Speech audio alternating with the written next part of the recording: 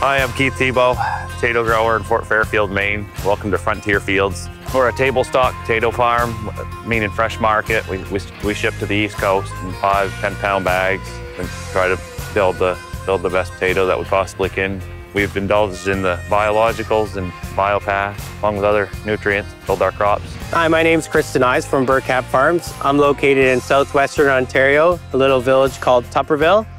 Today we're gonna go take a look with Amanda from Mosaic at our early peas and then our corn crop where we've applied some biologicals. Welcome to Frontier Fields Canada Edition.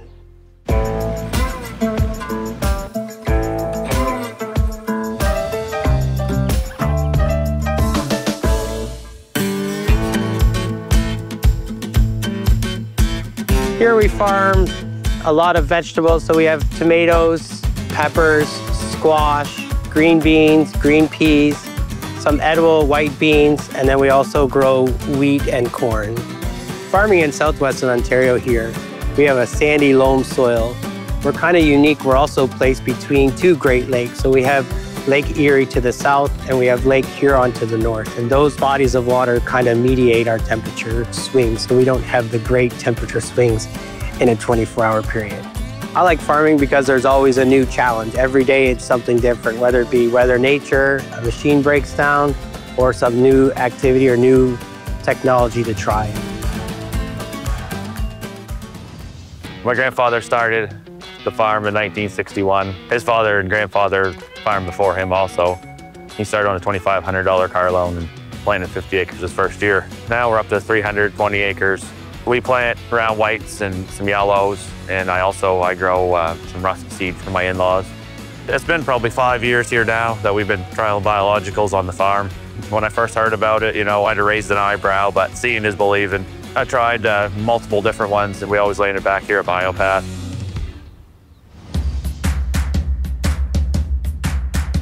Biologicals is something new that we're looking at on the farm this year. We've selected some biologicals to give some trials to see if we can see some overall improvement. This year with new planter technology that we have the capability of putting in-furrow liquid down with our corn programs. So that's basically just applying the biologicals with the seed at planting. There's also a biological that we're trying on our pea crop that was sprayed on with our 28 application after planting. And then 3 weeks later, we came back and applied another application using the drone. The corn that we're going to look at today was planted about 4 weeks ago.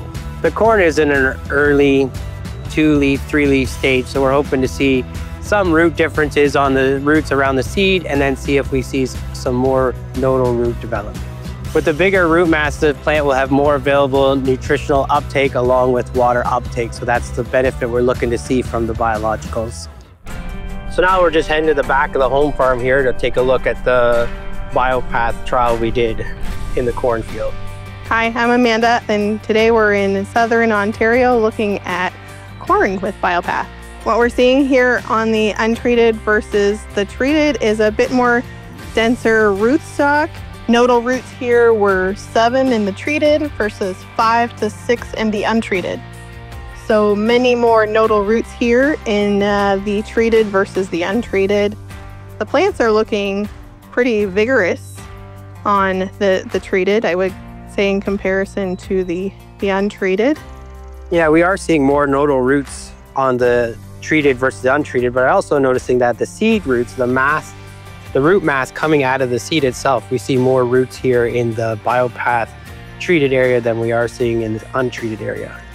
Yeah, that complements our fertilizer plan. That's just getting more nutrients out of the soil that are already there that wasn't unlocking for our plant to absorb. So with the use of BioPath, we can unlock those nutrients that are already there, just not plant available. Makes me feel that we have an advantage here with BioPath, so we'll monitor through the growing season and see what the final result is. Yeah, for sure. This is what we're seeing with BioPath applied in furrow and at the right time. Yeah, it's looking really good. We're out here with Amanda from Mosaic. Dig into the early emergence and see how things are looking. This is the potato. Potato creates a sprout, and that's what essentially starts the plant. Through the eyes? Yeah, through the eye of the potato. When I first started hearing about biologicals and the sales pitch and all that, a lot of salesmen try to sell snake oil over the years, and seeing was believing. We did a lot of trials on it, and now getting to see the end results there, it's been more than worth it. Mosaic's put a lot of research and background into our biological line. How do you feel about that, Keith? I see it year in, year out with all the trials we've done, and see the bigger root masses there below, and more tubers per acre, more than pays itself back. We want to show you what the trials look like, good, bad, or indifferent. Thanks for coming out and joining us at Frontier Fields. Thanks for Amanda for joining us here today. Thanks for having me. Amanda, thanks for joining me today to look at the pea and the corn crop today. Next time we're out here on Frontier Fields, we'll be able to see some corn just pre-tassel.